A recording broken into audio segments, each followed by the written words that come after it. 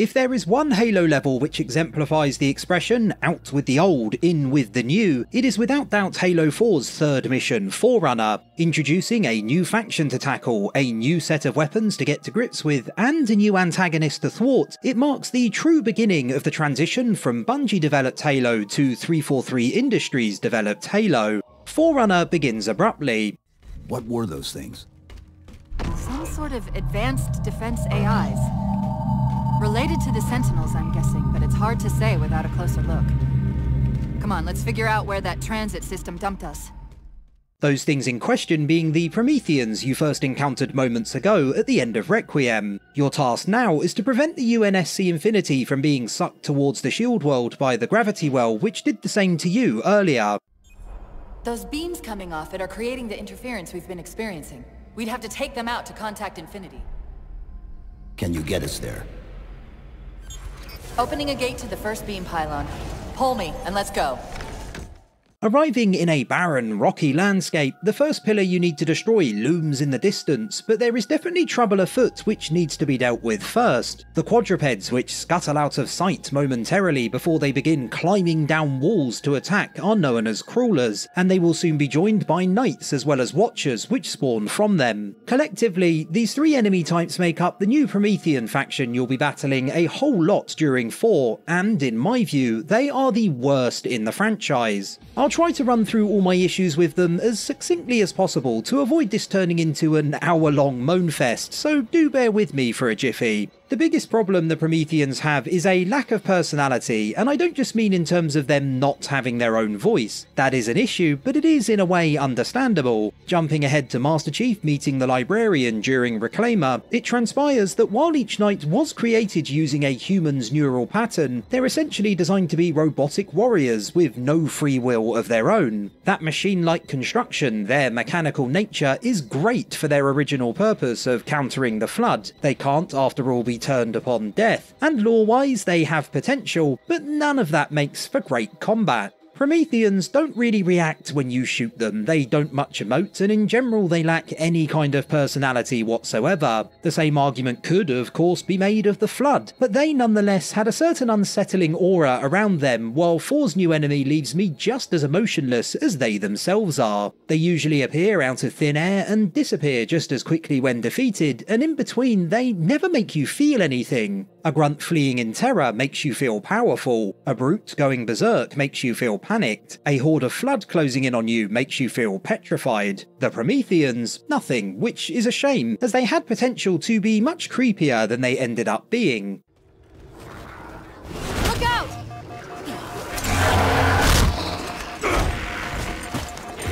Well, he's just a ray of sunshine, isn't he? From that peek under the hood, I'd say these constructs must be mimetic in nature.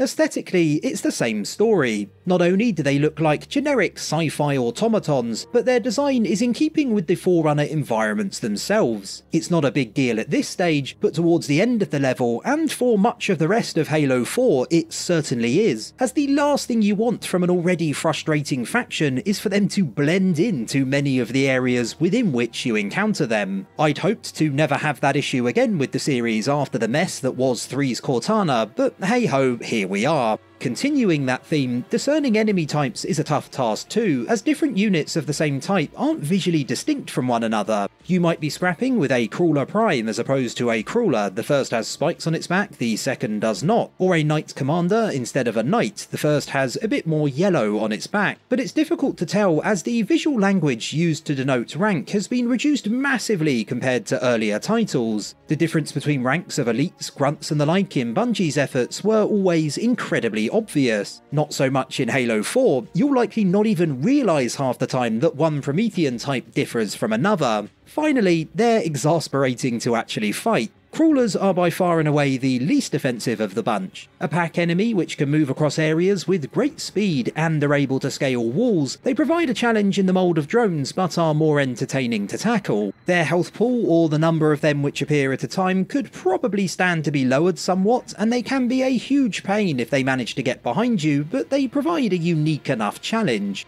Knights, if you'll excuse the pun, are a nightmare, as 343 has loaded them up with so many infuriating abilities. They are bullet sponges, especially on higher difficulties, with shields you might not even realise you've broken at times, such as the lack of effect. They're able to teleport to safety after taking damage, they're often equipped with weapons which can kill you in an instant, and even when you've offed one, there's still the potential for it to be revived by a Watcher. Spread those many talents across several different types of Promethean, and you'd have a varied cast which required different tactics depending on the enemy squad's makeup. Combine them all into one dreadful package, and to be frank, it makes for an absolutely excruciating experience. Watchers are the worst of the bunch, and they too come packed to the gills with irritating tricks. Among others, they can shoot you, catch grenades and throw them back at you, shield allies, and as mentioned, they can resurrect knights. All of that would at best be manageable, however, if not for the cherry on the icing of a cake made entirely out of raw sewage, which is that they can fly, they are incredibly nimble, and will actively hide when they take damage. They are the worst enemy in Halo, hands down. Put together, the Prometheans encourage a playstyle which is completely at odds with what the series should be about. So many describe Halo's combat as a dance, and that's what it should be, as you weave in and out of cover and circle arenas. With the Prometheans, there's no dance. 99% of the time, the optimal strategy is to sit at a distance and treat their ranks as particularly annoying shooting galleries. Running headfirst into battle and using your wits to survive, a risky but enjoyable plan of attack previously, will nearly always end in tears. Keeping a safe distance and chipping away at their ranks while slowly advancing instead makes skirmishes with them about as pain-free as they're ever going to be. Moving on, after destroying 3 power cores to bring down the shield protecting the first pylon, Master Chief disables it and returns to the starting area via a portal. There, the Covenant make their presence known. I was wondering why Infinity hadn't encountered the Covenant yet. What are they doing here? They're heading to the second pylon as well. That can't be a coincidence. After heading through another portal which brings you closer to the second pylon, Forerunner begins to up the intensity, with Covenant and Prometheans duking it out. Let's now talk about the Promethean weapons. Along with your recently introduced adversary, there is a brand spanking new set of 6 Forerunner guns and a grenade on offer. That may sound like nothing out of the ordinary, shooter sequels do tend to include new firearms, but it's actually a sizable change to the series' sandbox. In every other Halo title you could choose from either human or Covenant armaments, with each having their own strengths. Human weapons tend to hit their target instantly, you can pick up extra ammo for them but consequently have to reload, and they do more damage to unshielded enemies. By comparison, Covenant weapons primarily use projectiles, meaning your shots have travel time between you and your target, they've finite ammo but don't need to be reloaded, although some can overheat if fired too rapidly, and they're better at bringing down an opponent's shields than killing them outright. As the franchise has progressed, more and more exceptions to those rules have emerged, but to this day that remains their original intent. As a result, the best Halo loadouts usually always featured one of each. The most infamous example is the so-called noob combo, popularised way back when in Combat Evolved, a Covenant plasma pistol and a human precision weapon, most likely the pistol. The first allows you to quickly deplete shields before the second ends the fight moments later with a headshot. You'd assume then that Promethean weapons being a third group would usher in a seismic sandbox shift, but surprisingly that doesn't end up being the case at all. Very sensibly, 343 gives you time to become accustomed to everything new available early on. Granted, you begin Forerunner with a pistol and an assault rifle, but you will run out of ammo for them and have no choice but to grab a gun or two from the many fallen Prometheans, complete with gorgeous animation when you first pick them up.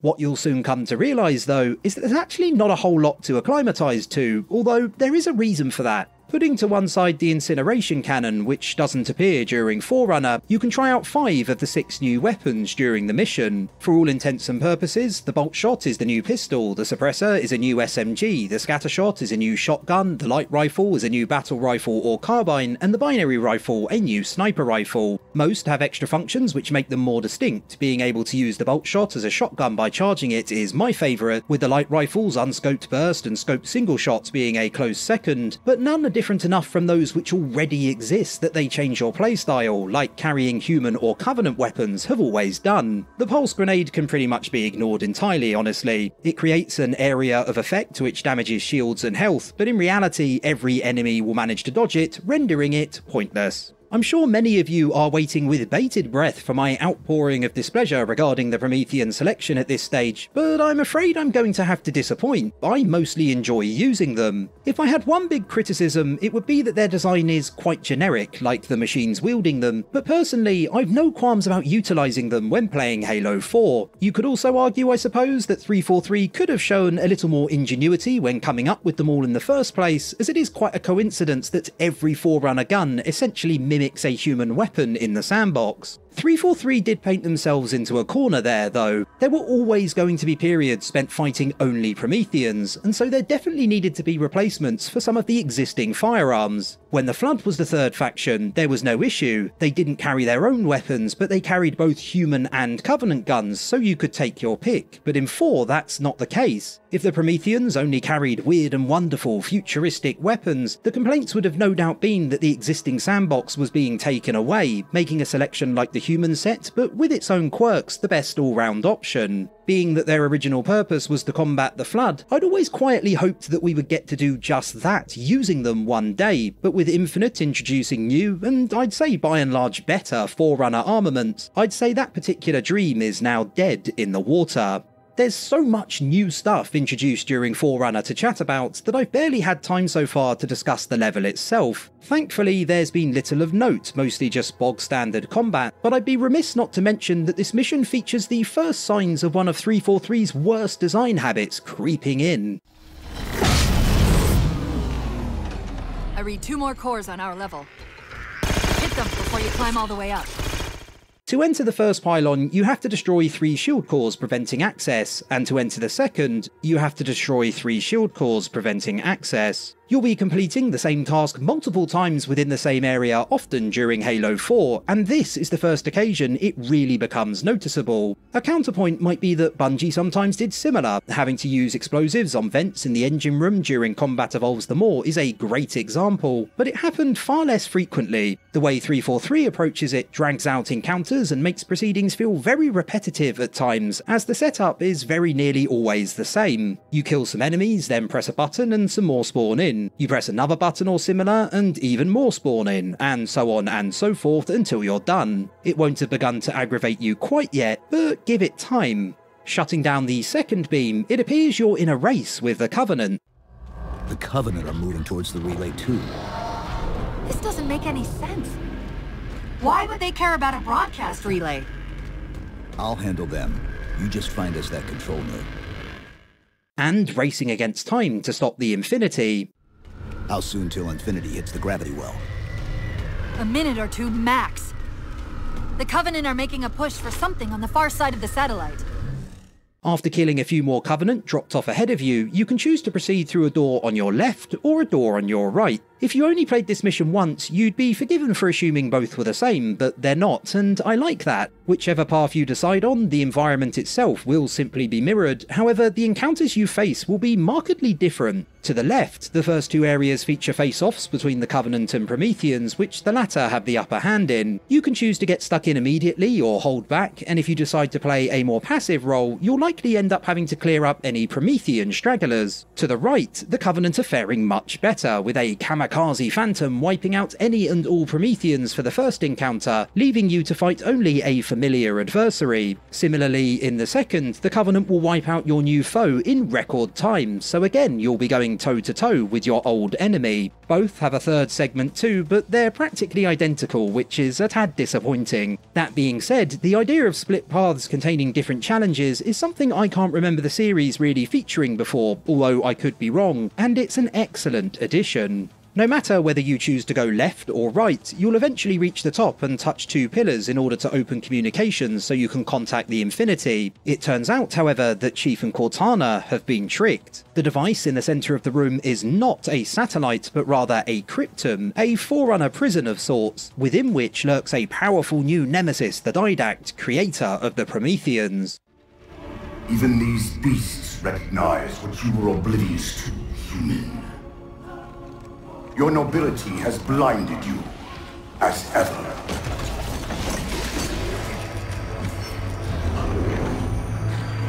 The librarian left little to chance, didn't she? Turning my own guardians, my own world, against me.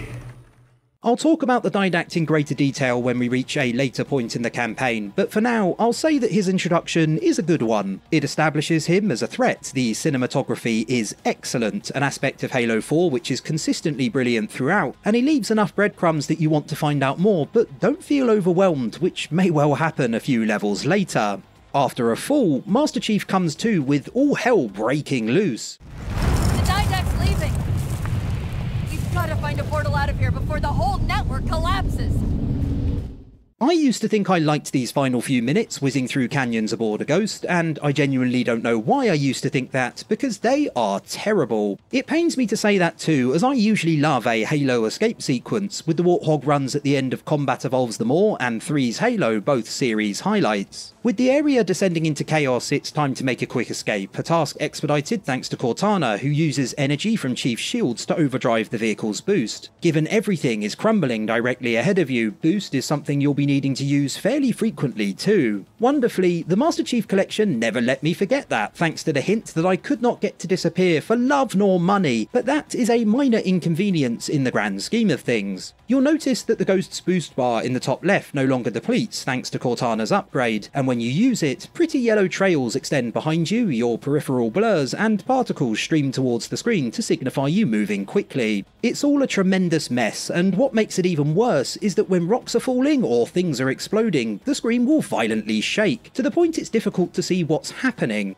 Let me ask you a question. What do you think you need to be able to do most when you're trying to dodge tumbling boulders while driving at high speeds? That's right, more than perhaps any other time in Halo 4, you need to be able to see clearly. Oh, and because of all the jumps and tight corners, and shaking, it's also very easy to flip your Ghost, which makes a restart necessary. I apologise if the sarcasm marinating this particular portion of the video makes for a tough listen, but at the same time, I hope it paints as clear a picture as possible of just how much I loathe this section. It requires an absurd amount of visual clutter to stand out within a game filled with visual clutter, and yet somehow Forerunner's Ghost set piece manages to do just that. Heading through a portal to greener pastures provides a modicum of relief from the overwhelming frustration prior, at least. Chief managing to avoid falling over the edge of a cliff by a hair's breadth is entertaining enough, but this shot of the Infinity reaching Requiem and passing over his head is breathtaking. There's no time to lose either, with the Didact heading exactly where you'd expect as Forerunner draws to a close.